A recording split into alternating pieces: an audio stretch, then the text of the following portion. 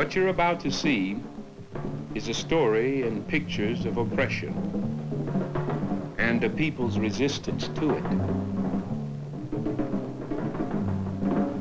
What you're about to see is the story of slavery in America.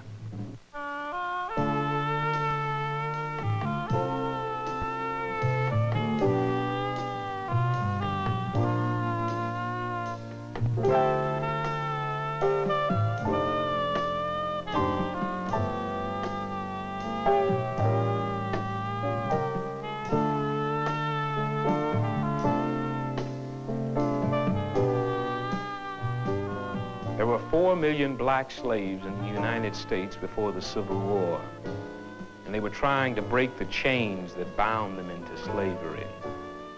Oh, they resisted more than just the hard labor, the beatings, and the chains, because there are things more painful to people, more destructive than what happens to the body.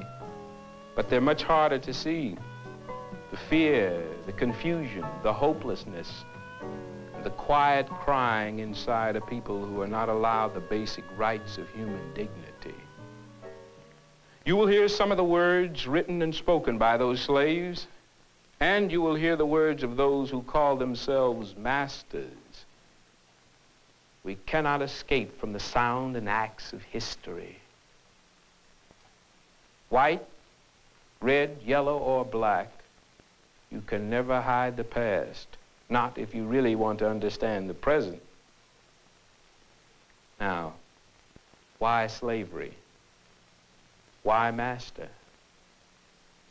Why in America? We didn't invent slavery.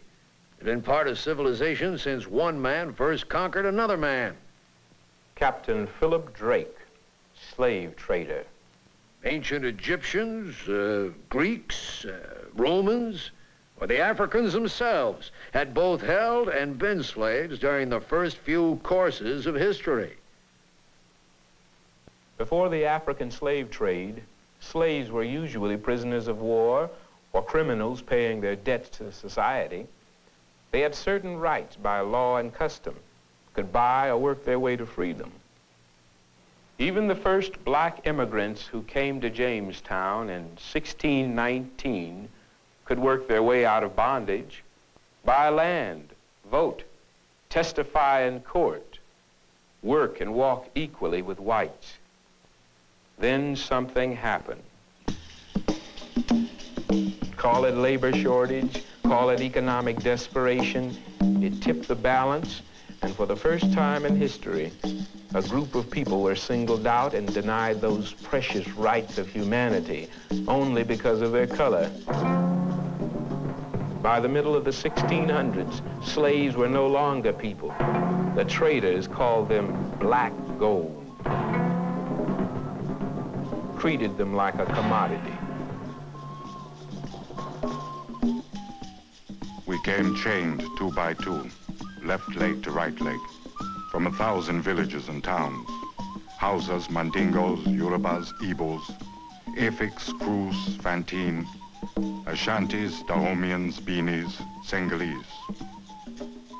His name was Olanda Equiana, but he was called Gustavus Vassa. He wrote how he had been captured at the age of 11. We were like books on a library shelf, with not so much room as a man in a coffin. The shrieks of the women and the groans of the dying made the whole scene a horror almost inconceivable. I would not eat, so they beat me. I could talk to no one, because I could not understand any of the African languages around me. Could find no one from my own nation. He was forced to march with hundreds of others for 500 miles, across rivers, mountains, barefooted and naked, to be packed into the hold of a slave ship, separated from people of his own nation. We had to separate them so they couldn't talk to each other. Mixed up the nations, or the blacks would be able to talk and get together, mutiny and destroy the ship's crew in hopes to get away. I tell you, the slave trade was a dangerous business. There are records of more than 100 successful slave revolts on the high seas.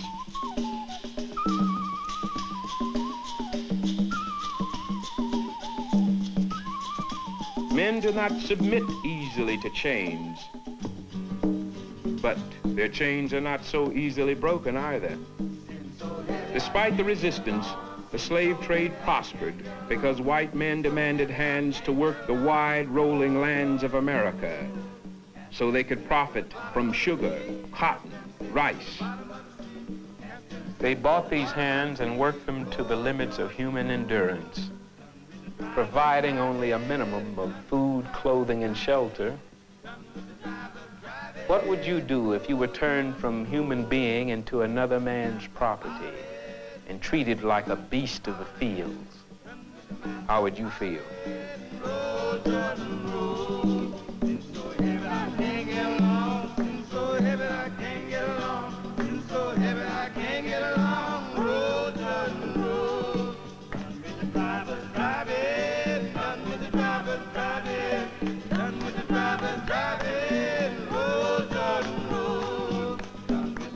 These people could be bought and sold at auctions, willed to relatives, rented out, lost at cards, even won in raffles.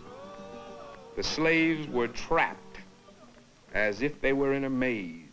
David, where you going? See my friend. See Joe. You best stay put. You want to get beaten again? Can't stay cooped up like a chicken. Gotta go where I want. Somewhere, sometime. Gotta go where I want. You're a fool, man. Get yourself beat to death unless you remember you're a slave. Slave can't go nowhere. Slave can't go nowhere. Slave can't go nowhere. Slave can't go nowhere. The black man came as a stranger to a strange land, couldn't speak the language.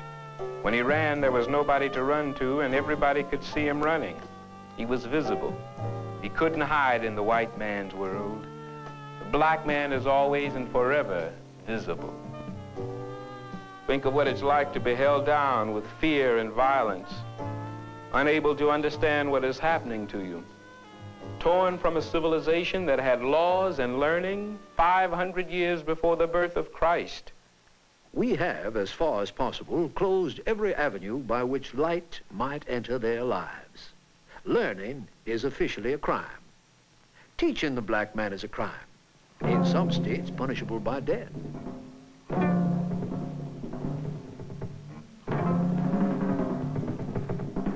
Even without reading or writing, even without the right to talk with each other in the fields, slaves found ways to express their pain and anger.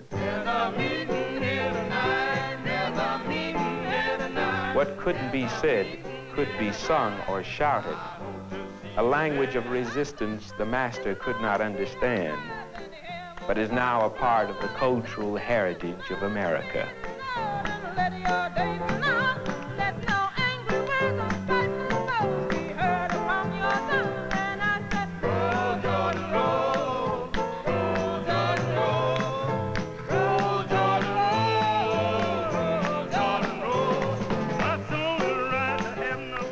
But by the middle of the 1700s, the world around both master and slave was beginning to change.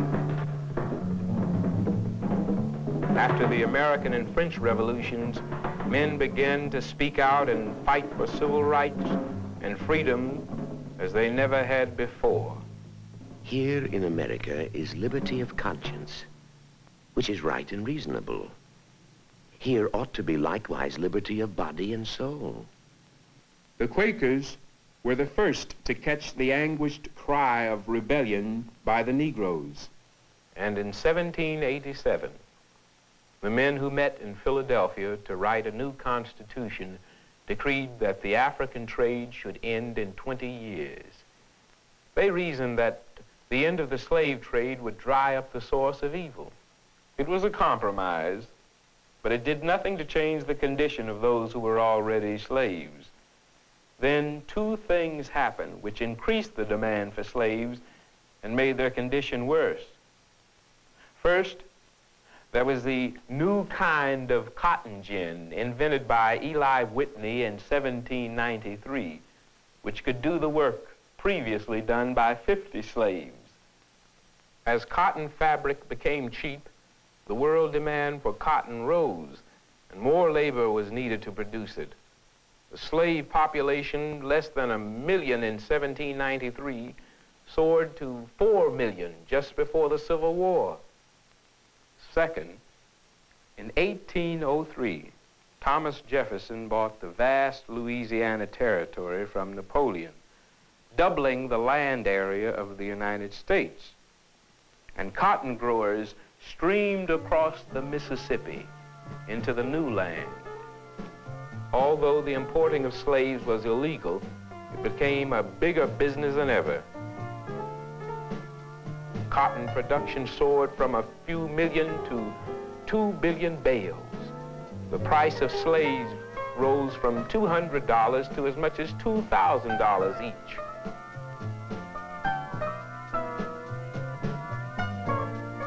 And men who already owned slaves found a new and brutal way to capitalize on their investment. They bought and sold slaves like cattle to start breeding farms to raise children for sale as soon as they were workable. To the white masters, they were no longer people. My brothers and sisters were bit off first, one by one, while my mother, paralyzed by grief, held me by the hand. Her turn came as she was bought by Slavery is ruinous to whites, retards improvement. The evil admits of no remedy because the master has no capital but what is invested in human flesh. But even though some people saw the evil, things only got worse. A slave couldn't legally get married. He couldn't gather in groups to pray unless a white person was present. And in Mississippi, the law said a slave couldn't beat a drum or blow a horn. They wouldn't let black men communicate with each other. Well, you people cannot understand our colored folks. Why, they are the freest, happiest people in the world, if you look at it properly. Look, they never have to worry about a solitary thing. Got a good place to live, food, clothes. They get sick, we see to it they're up on their feet in quick time. Life just couldn't be simpler or better. No, sir, you never really understood the darky like we do.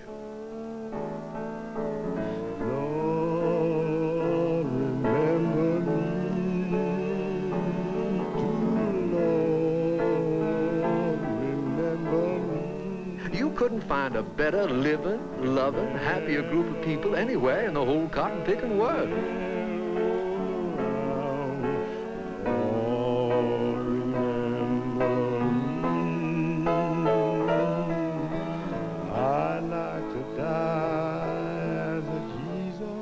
The dream of these happy slaves was to be free.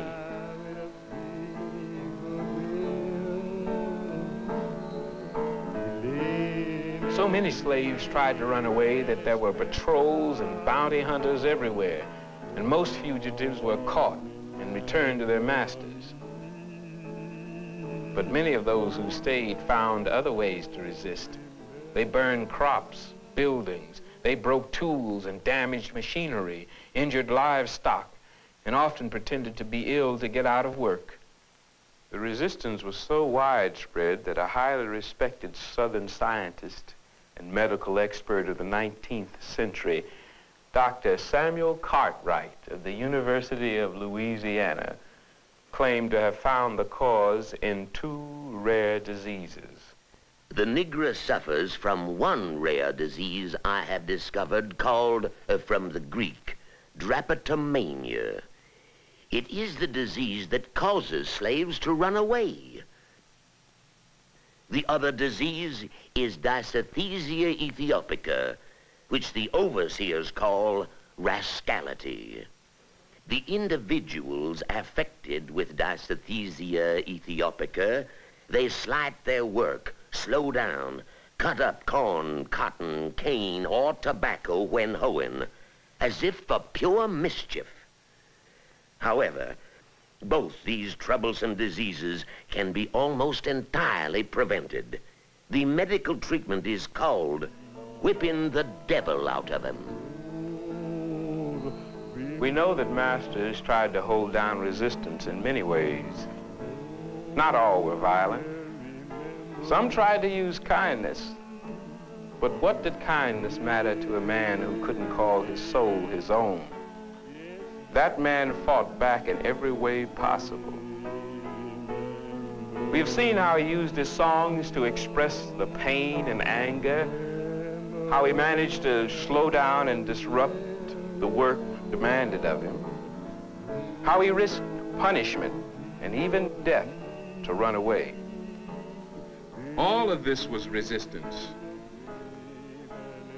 But it was the increase of knowledge among the slaves that the white master feared most of all. If one could extinguish their capacity to see the light, they would be on a level with the beasts of the field, and we should be safe. But they weren't safe, because learning to read and write became another form of black resistance. David, where you get that book? Stole it? They put you in chains, they catch you. They beat you, Dave. Gotta learn to read and write, Josie. But they kill you, David, they catch you. They'd kill you. Horse. Careful, don't talk too loud. G. Is that a C? And John said... This passion to steal an education could not be stopped. The Bible, catalogs, school books, they used any book they could find from which to learn to read and to write. Sure, some were staying and some were running. But even running means different things. You run from, but you also run to freedom, to education, to accomplishment. And they ran. The house slaves who were butlers, cooks, maids, nurses, and the city slaves who were trained tailors, shoemakers, carpenters, wheelwrights, weavers, tanners, mechanics, as well as all the field hands. By the middle of the 1800s, these people had plenty of footsteps to follow. Phyllis Wheatley, kidnapped from Africa when she was 9, educated herself and became a poet. Her first book of poems, published in London in 1773, was the second volume of poetry published by a woman in America. James Beckwourth, a runaway slave who became a tough frontier scout and later chief of the Crow Indians. He was a Western hero, discovered a pass through the Sierra Nevadas that became an important gateway to California during the gold rush. William Wells Brown was a runaway slave who taught himself to read and write, was America's first Negro novelist and playwright. And James W.C. Pennington was an illiterate slave blacksmith who escaped to the north, educated himself, learned to read and write in Greek, Latin, German, went to college, wrote the first Negro history in 1841. Many slaves escaped and carried the struggle for freedom into the North, where there were black doctors, inventors, lawyers, judges, and teachers who were already winning public attention and victories. Even before the Civil War, from New England to California, there were court battles, sit-ins, freedom rides. The escaped slaves did not forget their families in the South. They got jobs and education, but they also joined organizations, gave financial support, and helped in the Underground Railroad. Because many believed what their great leader, Frederick Douglass, said. I have held all my life, and shall hold to the day of my death, that the fundamental and everlasting objection to slavery is not that it sinks a Negro to the condition of a brute, but that it sinks a man to that condition. While a slave boy in Baltimore, Douglass learned to read and write, despite the laws making it a crime. When I was about 13 years old and had successfully learned to read, every increase of knowledge added an almost intolerable burden to the thought, I am a slave for life. To my bondage, I saw no end. It was a terrible reality. And I shall never be able to tell you how sadly that thought chafed my young spirit. I was too much a youth to think of running away immediately. Frederick Douglass did escape, educated himself, fought to free his brothers in chains, published the story of his life, daring his master to come and recapture him. The limits of tyrants are prescribed by the endurance of those whom they oppress. If we ever get free from the wrongs heaped upon us, we must pay for their removal. We must do this by labor, by suffering, by sacrifice, and if need be, by our lives and the lives of others. They did risk their lives. Men like Denmark Vesey planned large revolts in the South, involving hundreds. The legendary Nat Turner dreamed of white spirits and black spirits engaged in battle. He led a small band on a bloody rampage that took 60 white lives.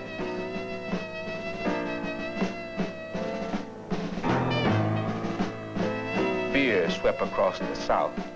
Men slept with guns to protect themselves, called their legislatures to enact new protective measures. But the number of revolts and conspiracies to revolt went above 250 before the end of the slave period, because the call had come. The roaring, rushing drive to own oneself was bigger than the fear of being caught or killed. So it's 1850, and the black man struggled to break his chains by revolts, by running away, by stealing an education, and by all the other forms of resistance, both active and passive, has now begun to shake the nation. White men, North and South, are forced to take sides in a deepening crisis that will lead to a terrible civil war, to the Emancipation Proclamation, and the tragedy of unfulfilled promises of freedom and equality which were to follow. The story of slavery in America is a story of dreadful oppression and of heroic resistance to that oppression. Our story began the day the first slave ship left Africa, and it cannot end until the last chain of slavery and its scars have disappeared from our land.